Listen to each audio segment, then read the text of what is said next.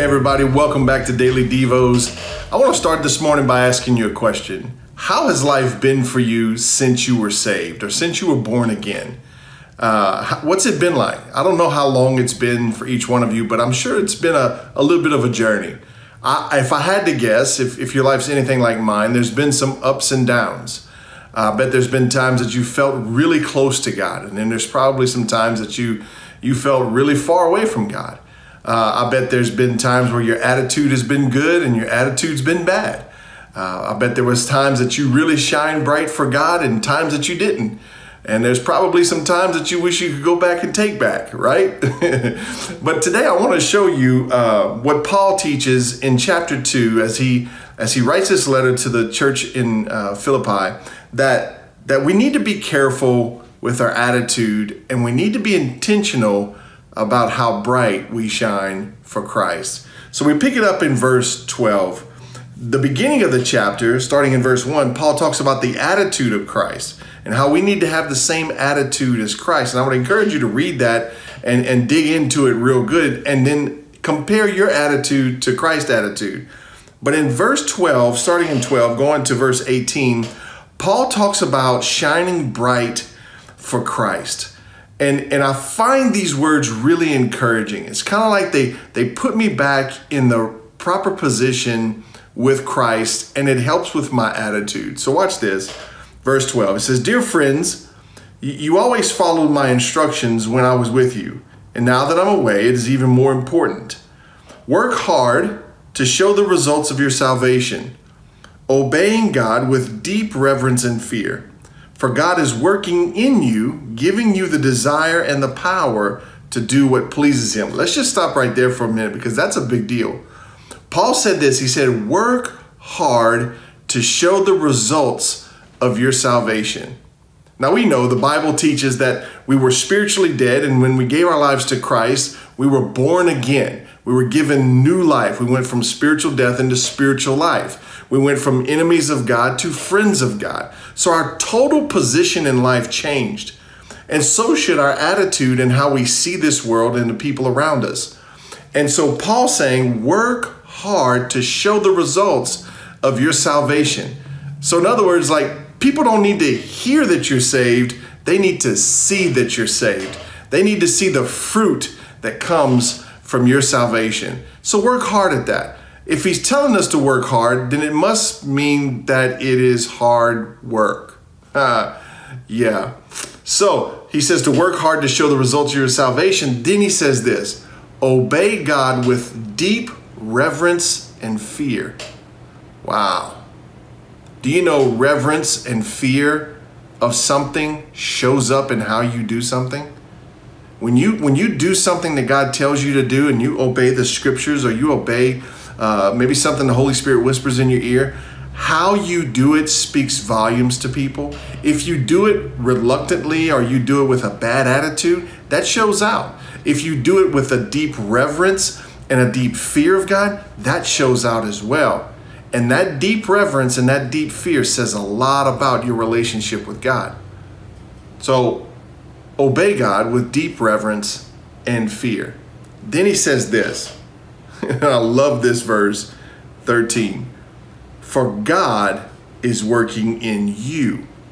So God is working in you, giving you the desire and the power to do what pleases him. So you're not just doing it on your own. You're not just pleasing God on your own. So how does that work? How does he give you the desire and the power to do what pleases him? Why would he do that? That's a good question. What if that desire that he gives you is birthed in and comes out of your relationship with him? Or let me say it this way. What if it's what comes out of your intimacy with Jesus? You see, when you hang out with Jesus, you start to act like Jesus. When you hang out with Jesus, he influences your life. And Jesus has a deep desire and power to obey his Father. We know that from the scriptures. So when you hang out with Jesus in an intimate way, he influences your life, and then you begin to get the same desire that he has, because his desire is influencing your desire. And then you've got the power of the Holy Spirit to do what pleases God. So he gives it to you, but you get it through intimacy. So in other words, it's kind of hard to get it if you're not being intimate. I don't know if that makes sense or not. Hopefully so. But it's kind of wishful thinking to just have some desire pop up from nowheres. But when I hang out with Jesus in an intimate way, here comes desire. You see, my desire starts to become his desire. Or vice versa. His desire kind of overpowers and takes over my desire the more I hang out with him. So I thought that was cool. So watch this, verse 14. He gives us a few instructions. Do everything. Say that with me. Say everything. Without complaining and arguing. Can I say that one more time? Do everything without complaining and arguing. You know it's easy to complain and argue today? Man, we can argue about everything. Everybody's arguing. Everybody's complaining.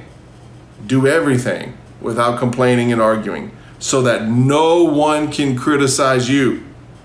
Live clean, innocent lives as children of God, shining like bright lights in a world full of crooked and perverse people.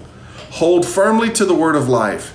Then on the day of Christ's return, I will be proud that I did not run the race in vain, and that my work was not useless. But I rejoice, I will rejoice, even if I lose my life, pouring it out like a liquid offering to God, just like your faithful service is an offering to God. And I want all of you to share that joy. You see, there's joy that comes when you do what God says. There's joy that comes when you walk this life out with God, with Christ, in the power of the Holy Spirit. And he says, and I want all of you to share that joy.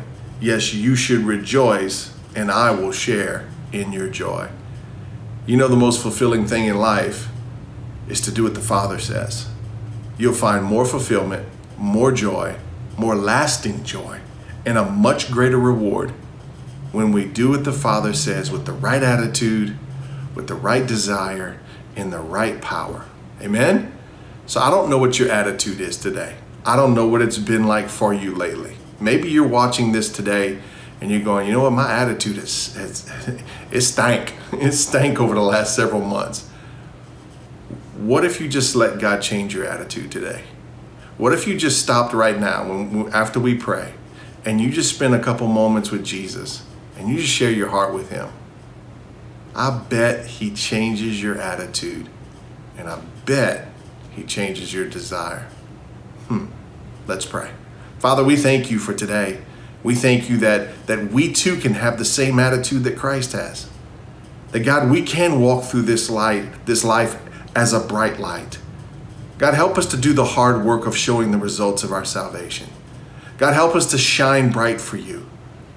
Help us to walk in the desire and the power to do what pleases you. God, what I'm asking you is that you would help us to be really intimate with you. And out of that intimacy would come life and power and desire to build your kingdom and not ours.